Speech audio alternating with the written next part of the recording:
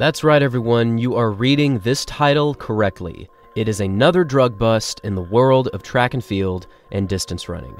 This time, it's Zane Robertson from New Zealand. Now, Zane and his twin brother famously moved to Kenya when they were 17 years old. And this was about 15, 16 years ago, but they famously moved there in order to become the best distance runners that they could be, because in East Africa, that's where many of the world's best distance runners train and where many of the best programs currently exist.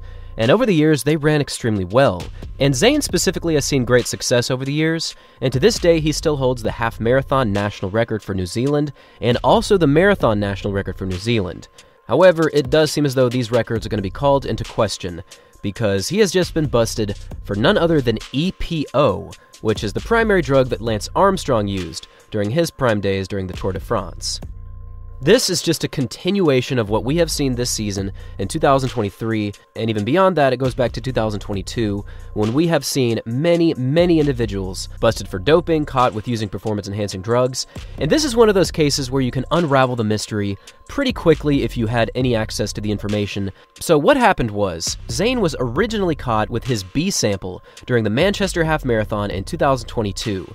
And it does take a few months to process things such as this in order to make sure that everything is done correctly, and during that time an athlete is either on probation or they're actually not put on any kind of probation whatsoever. It just so happens that this time, Zane Robertson announced that he would be retiring from the sport instead of not running. This, of course, was met with many congratulations for a great career online, but just recently, I'm talking in the past 48 hours, this news has broken, and it really does seem as though the deception goes quite deep. So in Great Britain in 2022, they caught the B sample positive for EPO, and Zane's alleged excuse was that he went to a hospital in Kenya, was originally going there for a COVID-19 vaccine, and was erroneously given EPO.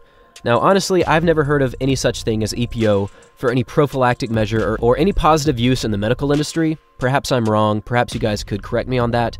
As far as I know, it's only ever been used for performance-enhancing drugs.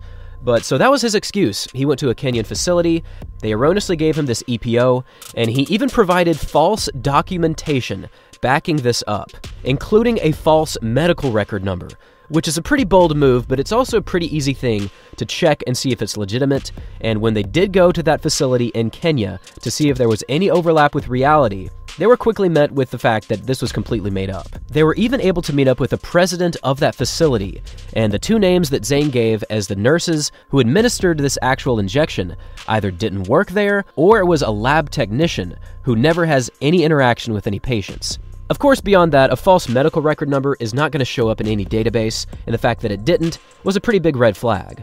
So now, some 10 months after this positive EPO test, Zane Robertson is now banned for 8 years from any international sanctioned competition, which pretty much means his career is completely 100% over when it comes to the international scene. Now, Zane is currently 33 years old, so if he were to somehow stick around, he would be 41 until he was able to compete again on the international scene. This is just a huge bummer, once again, in the track and field world, and it does lead me to believe that there has to be more uncovering for more doping and more performance-enhancing drug use on the international scene.